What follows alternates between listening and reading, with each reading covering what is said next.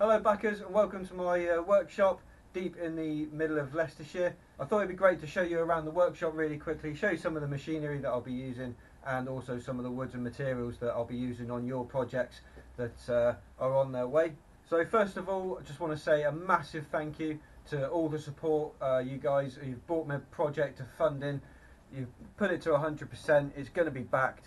And that was all done within 24 hours, so I can hardly believe it. I just want to say thanks very much, and I really look forward to putting a lot of time and effort into the stuff I'm making for you. I've got a great relationship with my local supplier, so I do get pick of the litter, which means I get the best wood, which means you get the best wood. So let's have a flick around the workshop and show you all the bits and pieces that I'll be using to make your pens with. Because I buy the lumber in bulk, I'll be using the bandsaw to cut it up with and get it to the right sort of size before it's drilled and then put onto the lathe. Over on the other side of the workshop there's my lathe, and that's what I'll be using to get your pen blank shaped and round. And then right down here is this bunch of stuff here. So there's a set of chuck jaws for the drill bits for how I drill them to get the leads and that through. That's a pen turning kit with the mandrel inside it. I'll show you real quick.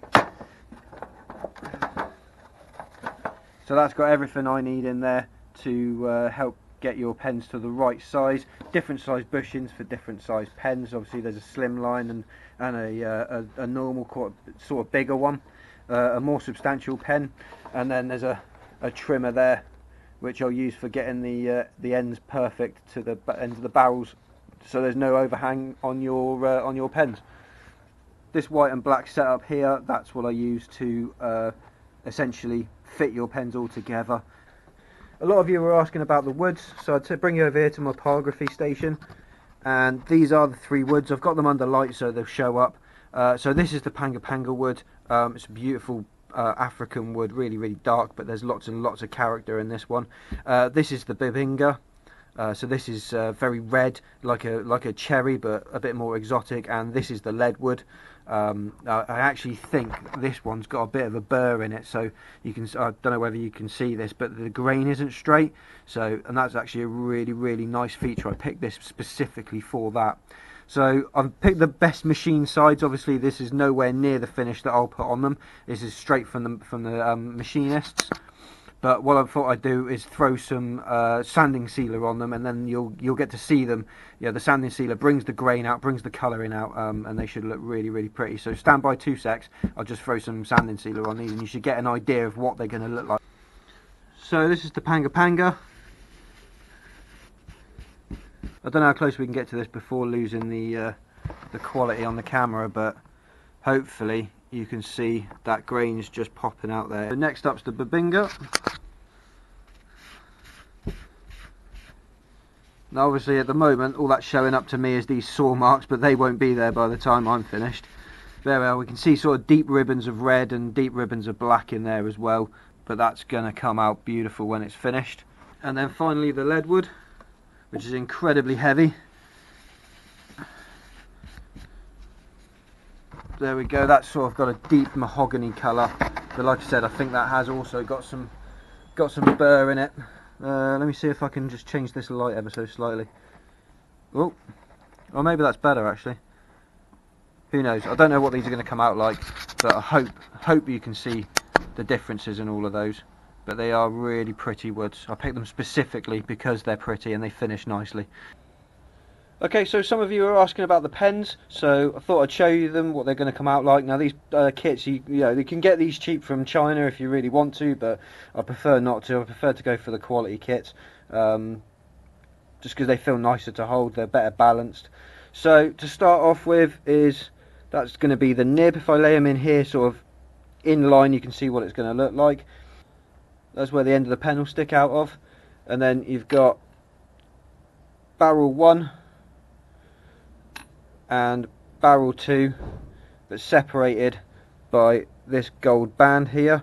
Now this is where your wood's going to be. Okay, so these aren't going to be gold coloured or brass coloured. They're gonna be your wood's going to be centered around those, and that's what I've got to turn. Inside there is the twist lock mechanism for the pen to help you twist it in and out.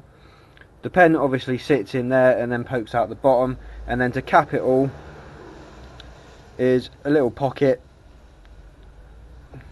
don't know if you can see that, is a little pocket clip that goes on the top of the pen, and then there's a little gold coloured nugget on the end that sits onto there,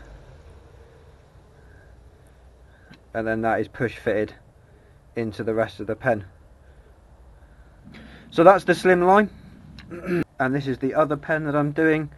So that's your nib section.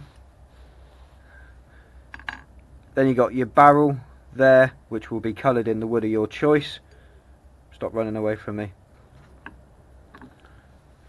With the end section with a pocket clip there also, and then the internals is a pen internal, and then that's got a twist lock mechanism, slightly different to the slim line, and it also comes fitted with a spring as well, just to help it. It's slightly chunkier, it's slightly heavier, so the spring's there just to help it go back in, go in and out smooth, nice and smoothly.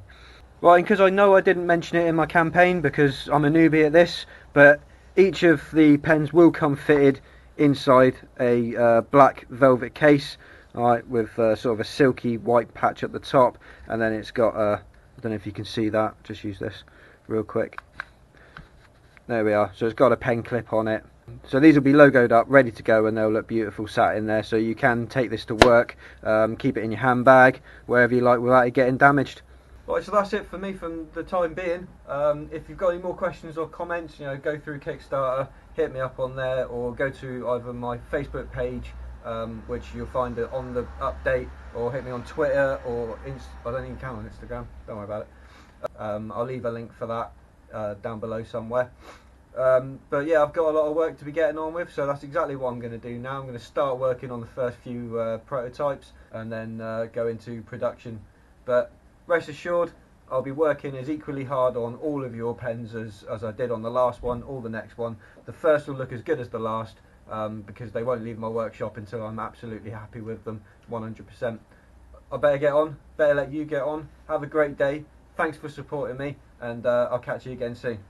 Cheers.